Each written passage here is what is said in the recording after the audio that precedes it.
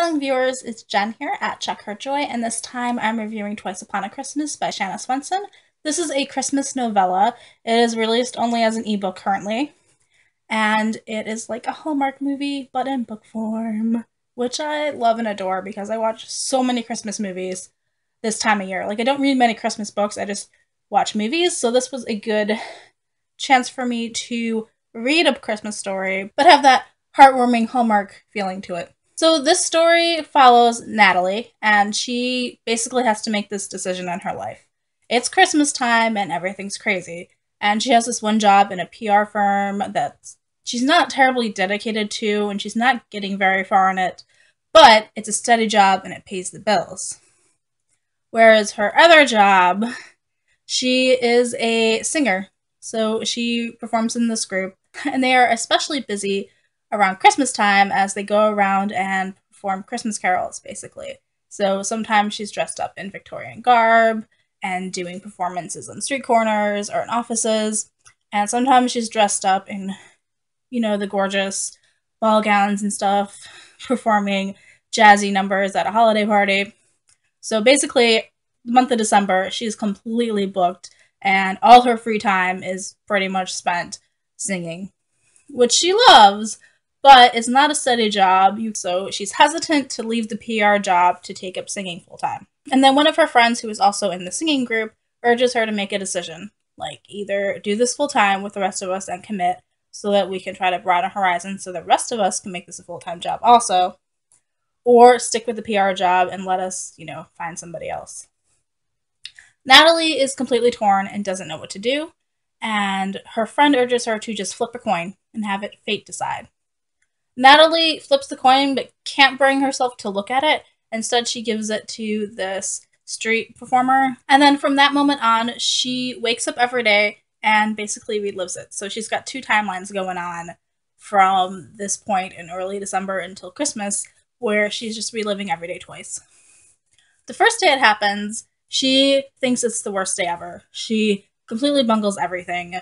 She shows up to work with coffee on her shirt, and then she runs into her boss, and he wants her and another coworker to come up with a pitch for this really big corporate account they're trying to catch, and she blanks and can't think of anything, so her coworker takes it, the big account. She gets stuck with this pro bono work that is helping this home for people who have just aged out of the foster care system. So these are people who are 18, but still in high school, and not every foster family is going to keep the child once they stop getting paid to do it. So at 18, they're no longer considered children and they're off on their own. And most of these kids are not prepared for that on their own. They're not prepared to try to finish high school and try to get a job and try to keep a flat, an apartment.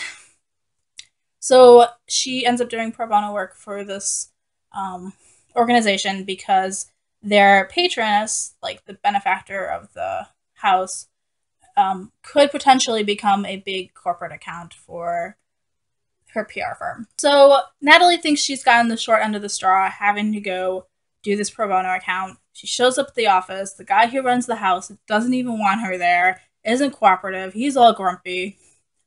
And she's like, this is just awful. This is horrible. And then she goes to bed, and when she wakes up the next morning, she gets a do-over. She's like, hey, it's the same day again. What? She manages to not get coffee that morning so she can't spill it on herself. She already knows the right answer for the corporate account because she basically stole it from her coworker. And then her coworker ends up with a pro bono account. And so Natalie's life diverges on these two separate paths. There's also two separate love interests. Working with her on the corporate account is this guy. I think it's Jack. Tells you how well I felt for him because I can't remember his name. So there's a love interest with the guy that she's working on the corporate account with, who is kind of obsessed with his job and maybe not my favorite. And then the guy who runs the house, Dan, he was grumpy. He's kind of like Eeyore, though. He's like pessimistic, but also he cares a lot. You can tell because he could have this really awesome, he's a lawyer, so he could have an awesome, rich paying job, but instead he dedicates his time and energy into this house for these former foster kids. And obviously, I really like Dan more, in case you couldn't tell. But Natalie ultimately has to make a decision about which life she wants more. Does she want to keep the life where she's working on the pro bono account, but then has more time for her singing? Or does she keep the life where she has the corporate account? So besides the backdrop of all the Christmas parties and everything the singers are doing, the Halfway House is also trying to organize this Christmas event for promoting it to try to get more people to help donate in the future. So on the whole, I really enjoyed this. I gave it 4 stars, I think. It's definitely an endearing Christmas story. I highly recommend this. And definitely Shanna Swendson is one of my favorite authors. She also wrote the Enchanted Inc series, which I absolutely adore. Love those. So peace out. I love you guys. Keep reading and happy holidays. Bye.